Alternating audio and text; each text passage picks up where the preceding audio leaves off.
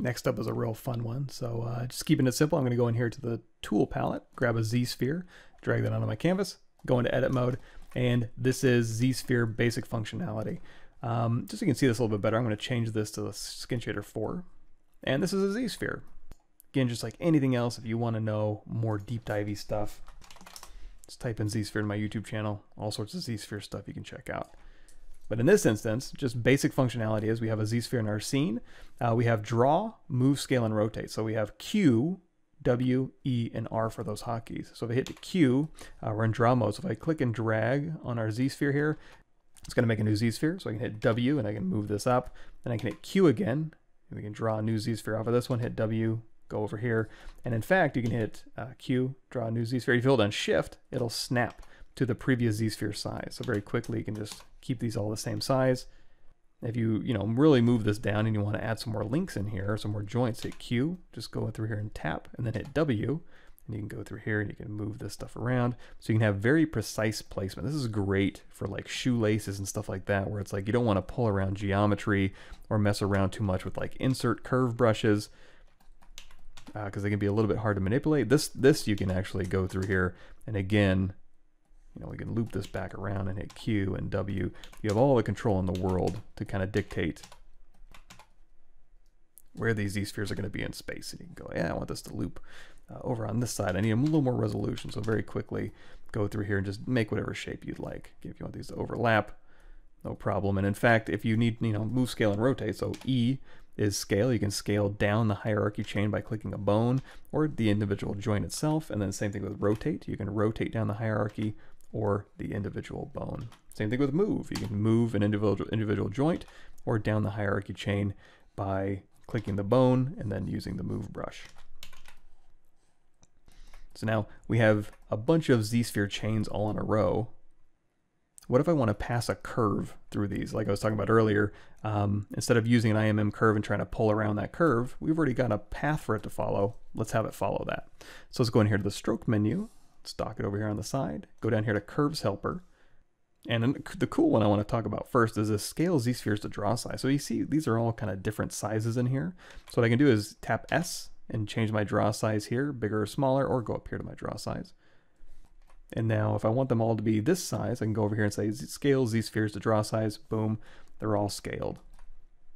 Now the next thing I want to do in order again to get a curve to follow all these Z-spheres is say copy Z-sphere chain. It's going to copy those into memory. And then you got a couple options down here.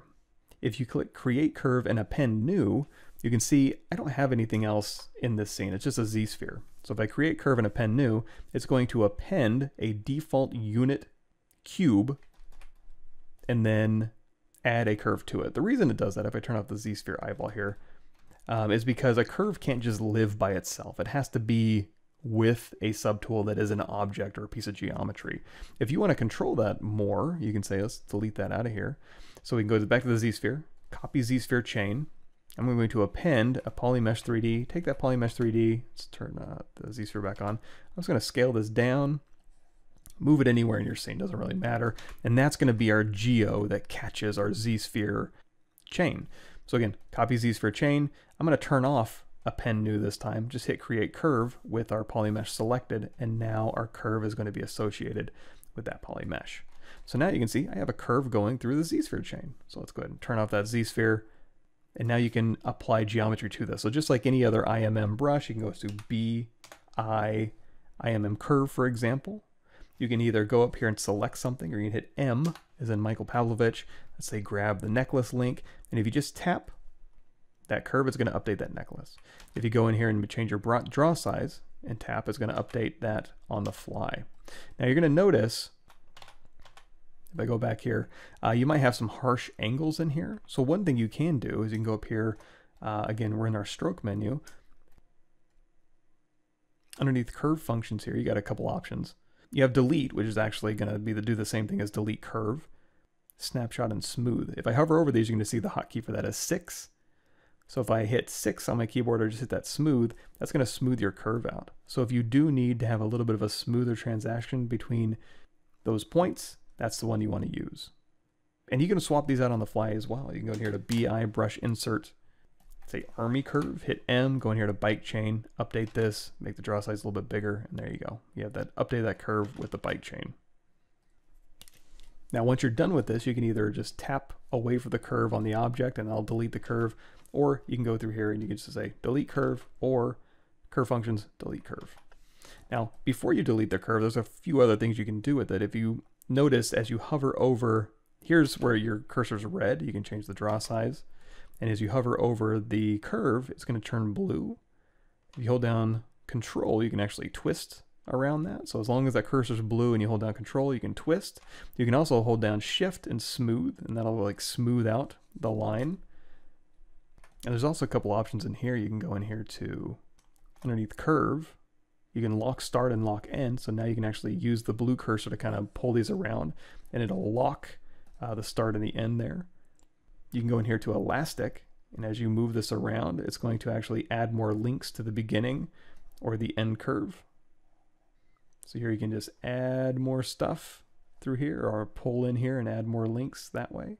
You can also use liquid, and you can actually pull across here and start deleting portions of your curve as well. So a lot of cool stuff in there. Now, one more example. We've already talked about this when we were talking about the hard surface thick skin. But I did use Curves Helper on this. If you turn all the way to the back here, you're gonna see there's a bunch of basically Z-sphere chains. So if I Alt tap here and we look at the Z-sphere, hold down Shift and turn off everything except for the Z-sphere chain, you're gonna notice it's not just a simple root to tip Z-sphere chain. I actually had X symmetry turned on, then I drew out Z-spheres in this direction, and I also drew a Z-sphere off of that chain. So again, if I hit Q and then just pull off a little bit and then pull off again and then hit W, you can see you can take branches off of your Z-sphere chain. And what that's going to do is, if I go back over here to my Curves Helper, and I say copy this Z-sphere chain into memory, create a new curve. I'm going to go ahead and say append new, so I don't have to worry about geometry. So I'll go ahead and create me a new curve, and that geometry is down here. So now I have this curve available to me. Again, if I want to smooth that out, I can go up here and I can say, and if I want to apply a mesh to this chain, what I'm going to do is I'm going to go to B, instead of doing like BI brush insert curve, I'm going to do BC, and you're going to notice there's a curve tube in here. So I choose curve tube. I can now touch any of these curves, and you're going to see again, it's kind of has little kinks in that curve. Let's undo that. Let's go back in here. We can hit smoother again, 6 on your keyboard will smooth those out. So now when I tap here, it's going to put a tube along here. Now the reason I choose the curved tube is you're going to see it's ignoring this branch over here, and I'm using that on purpose.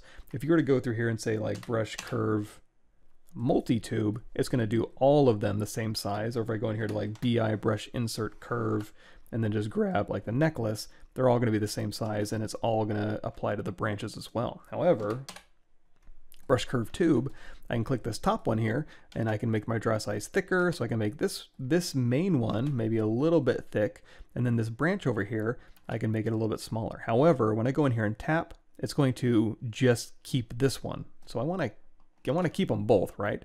So again, if I just undo that, so we're going to make this one a little bit bigger, and to keep that, what I'm going to do is I'm going to go over here and see where the snapshot is. The hotkey for that is 5. So you can hit snapshot, and that's going to store that geometry, and then I can make this a little smaller, boom, and now I've added 2 separately sized ones. Again, you can tap off the mesh if you can't find a good place to tap away from the mesh. Again, just go in here and say delete curve. Now remember, when you've made geometry, you can control drag to unmask, and this geometry is still associated with this, turn on polyframe, still associated with this cube. So what I would do is just hold down Control Shift. You can grab all of this if you want, and then Control Shift drag to invert, and then geometry, modify topology, delete hidden.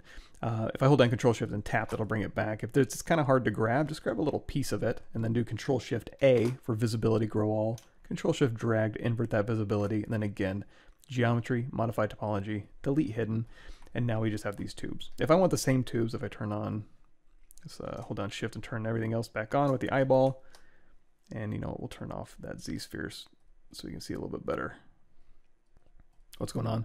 So we have tubes over here and no tubes over here if I go into solo mode, or you know what, let's go into transparency mode.